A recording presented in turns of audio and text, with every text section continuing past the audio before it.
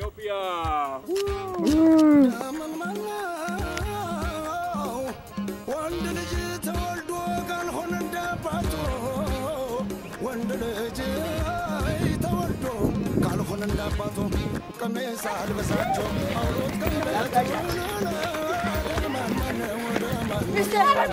Yes. Going to a hotel. Yes, hello. Yes. Okay. Yes. Yes, fast, fast. Go, go, go. Come on, fast. Sport. Yes. Ethiopia running champion. Mister, money, yellow. What? My money, yellow. You're running very fast.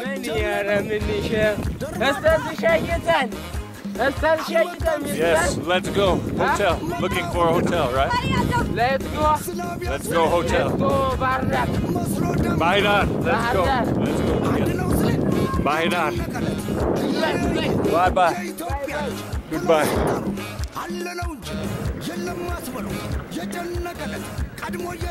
This is Addis Ababa University, the oldest university in all of Ethiopia, and probably the most famous one.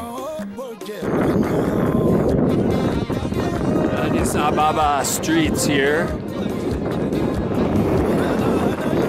We see all the streets are very finely paved, and we have some nice trees here. It looks like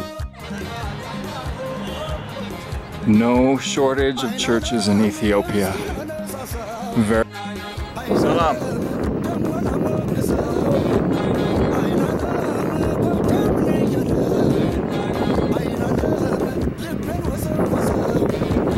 Salam.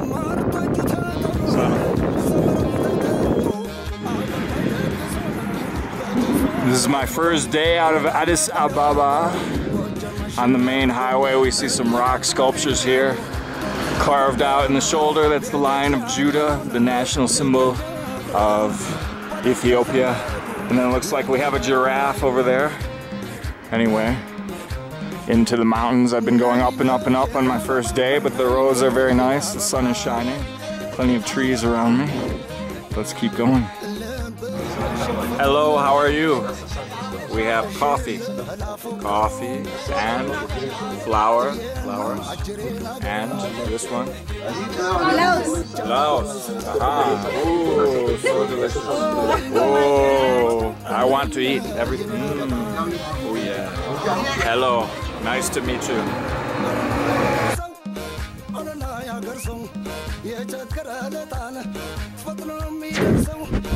The scenery looks pretty beautiful, but as I cycle out of Addis Ababa, as I learned yesterday in the Museum of Red Terror, that along these roads, anybody that opposed the socialist regime that was in power for a number of years here, all of their families were murdered and tortured, and they left thousands of children out here in the road outside of Addis Ababa.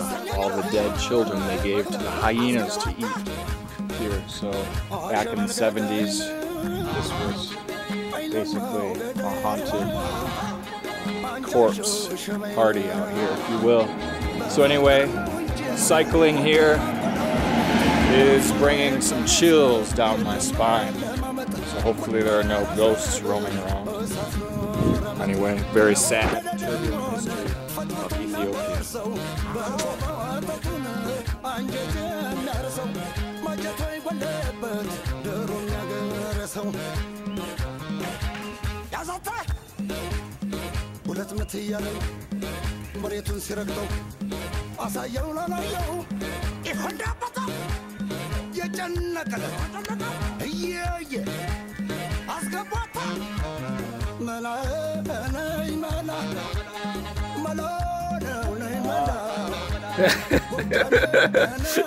That is for child.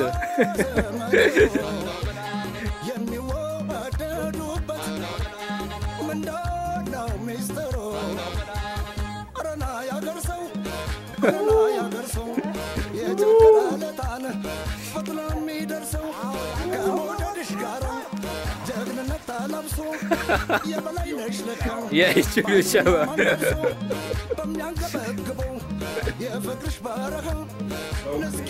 Yeah, yeah.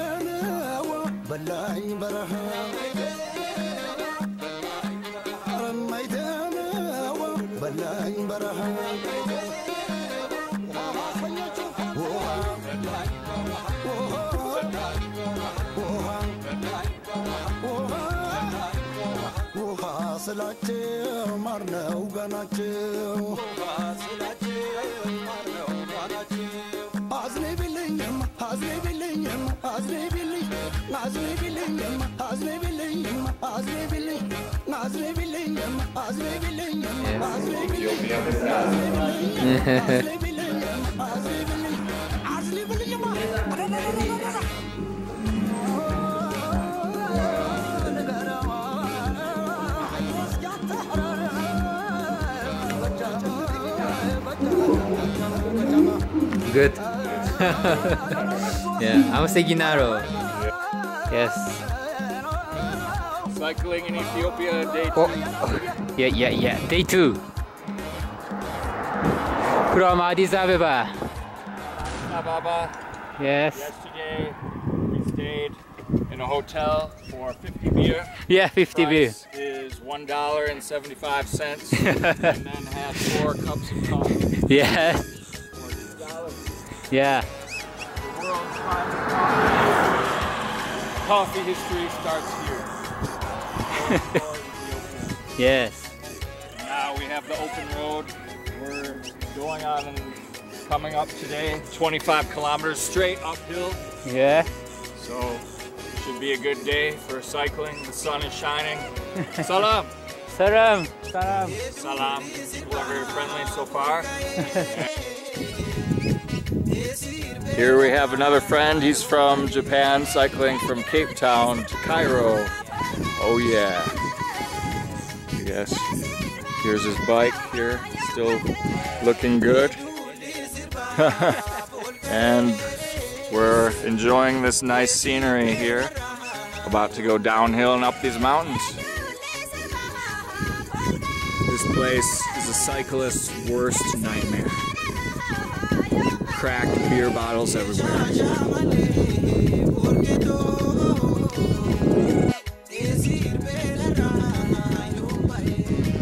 Salam. Salam.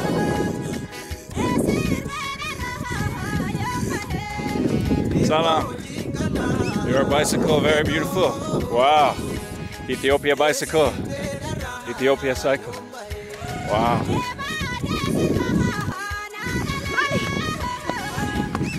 What? Money? You money. You money. Huh?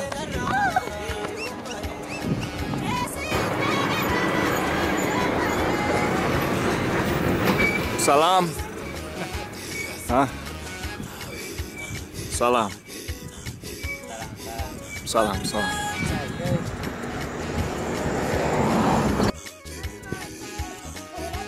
Found a good place to sleep tonight with these villagers. Salam. Yeah, right here in this tent. Looks like a good place. Oh. Hello. Salam. Salam. Hello.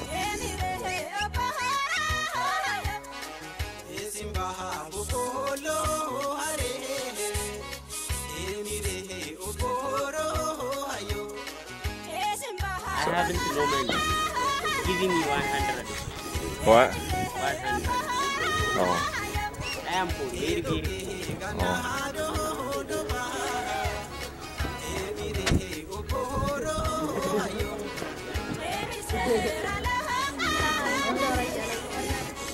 Salam. Salam, how are you? My name is George. Salam. Salam.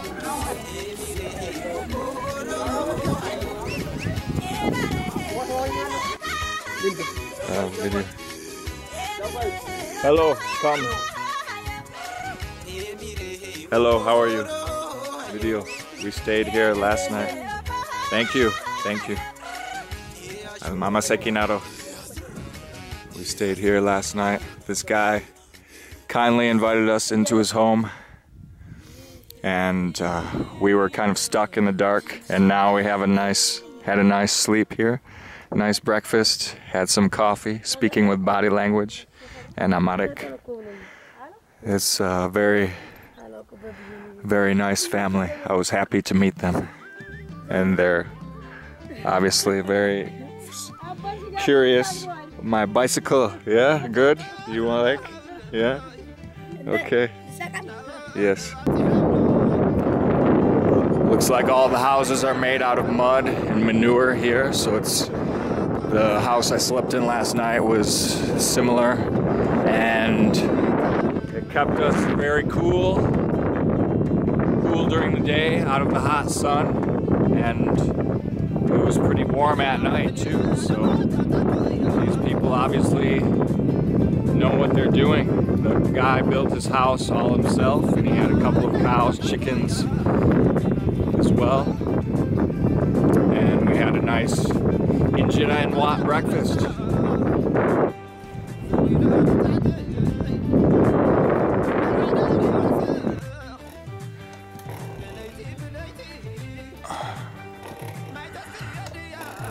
Doing some off-roading here, trying to find the canyon. But we have some interesting plants, flowers here. Smells very nice. This place has a beautiful aroma.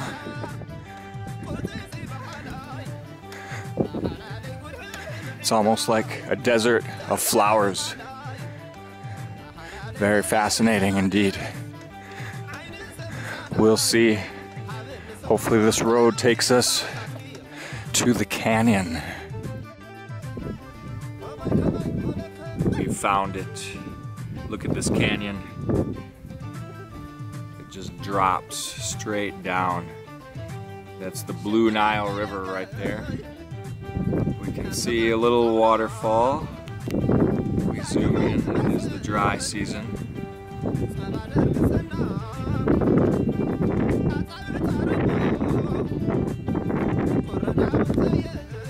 Anyway, simply amazing. Ethiopia has so much to offer here.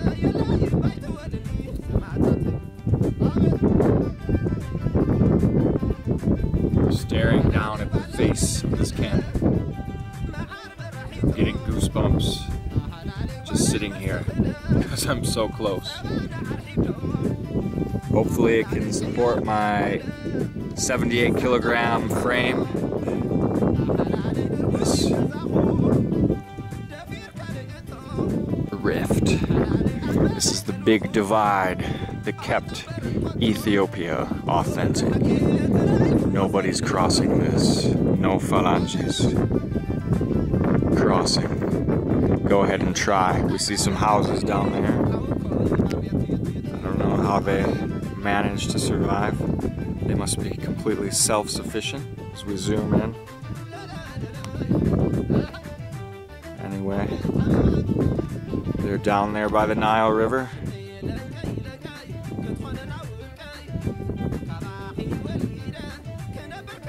This is completely untouched. We're just here by ourselves. Just a few villagers followed us around. Hello, salam. How are you? Salam.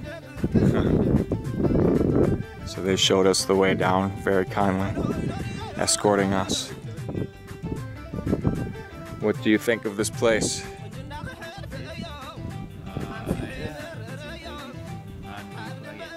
Yes. Yes, I agree.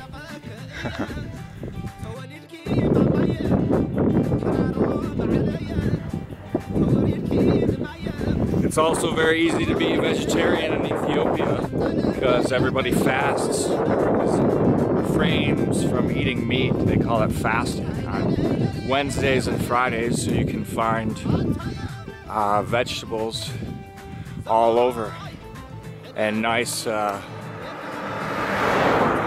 curries and pastes made of vegetables every Wednesday and Friday. So it's a very easy place to find nutritious food.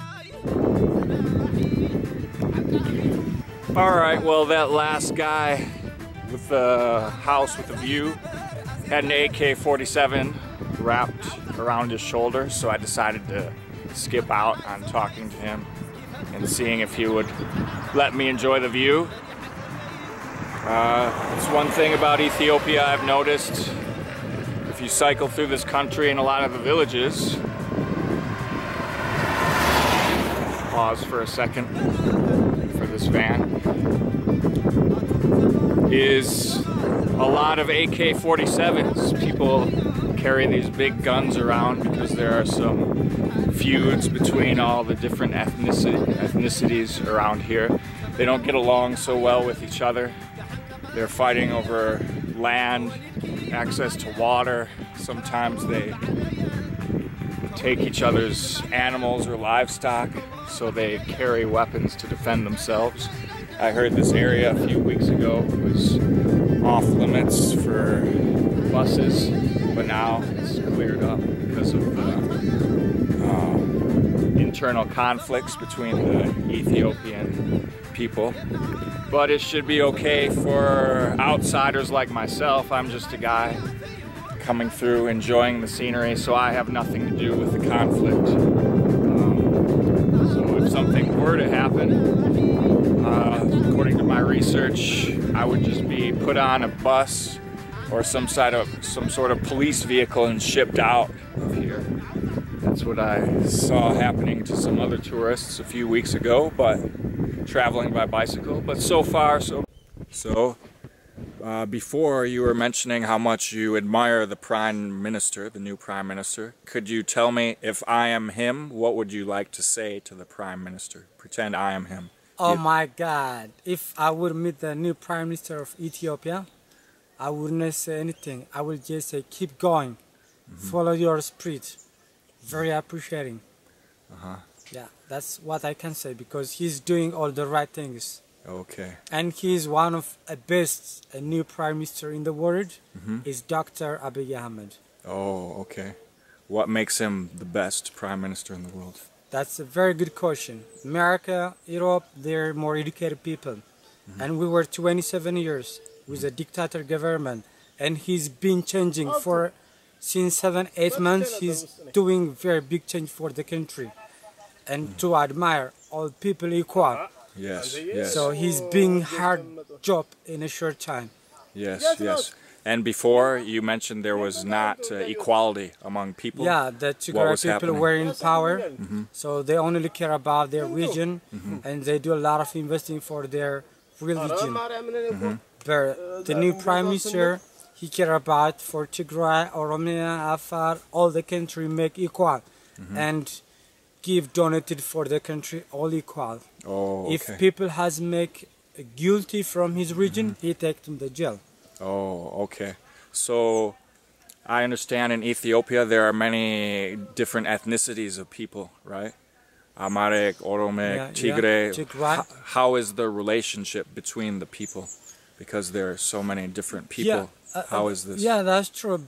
Like, for example, was last 27 year power from Tigray. I cannot say all Tigray is bad. There are a few people from the leaders, they're from Tigray, so they cannot sign for all Tigrayans, but they make problems, and people think about things about for Tigrayans because of these few people doing bad things for a country. What kind of bad things did the Tigray people do?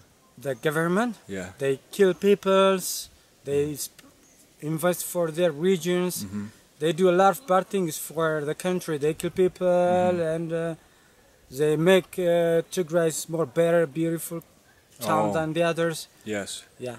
Oh, okay. And how is the feeling towards Tigray people now, because they were in power by other groups? Is there some rivalry against Tigray people?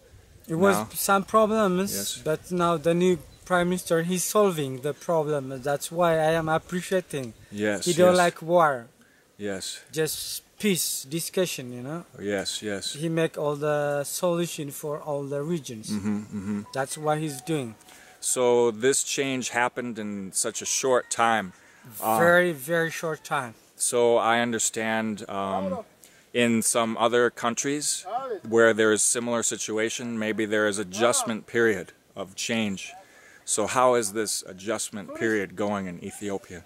He's like a miracle for us. It's a miracle. It's Yes. like dreaming for the country. Yes. Yeah.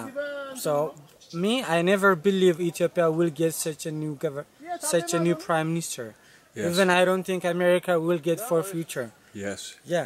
It's what I think because Yes. he's very smart, very educated. He was been army defender. He knows everything about. Yes. So well experienced about everything. Okay. So in 10 years from now, what kind of Ethiopia do you imagine? Your perfect Ethiopia. I imagine very big change for the country, for people, for countryside, a lot of investment, for farmers and for city, hospitals, education. Like when he come from Adet, he saw a big building. Yes. It's soon starting by a new prime minister was here opening Oh. the new hospital. Yes. He go everywhere to make equal. People being on leader, that's their job to survive the people. Yes. Not to be a power person, They are for working for people. Yes. It's what he's teaching for the people. Okay. He don't want to be a prime minister. He just want to show for the new generation Yes. to become doing good for our country, pass for the generation to the generation. Okay. So for me, he's better than king or imperialists. Okay. For a short time, he's more than them Okay. because he's doing very, very great things for our country. Okay. All right. Thank you. I appreciate, love you, new Prime Minister Dr. Abiy.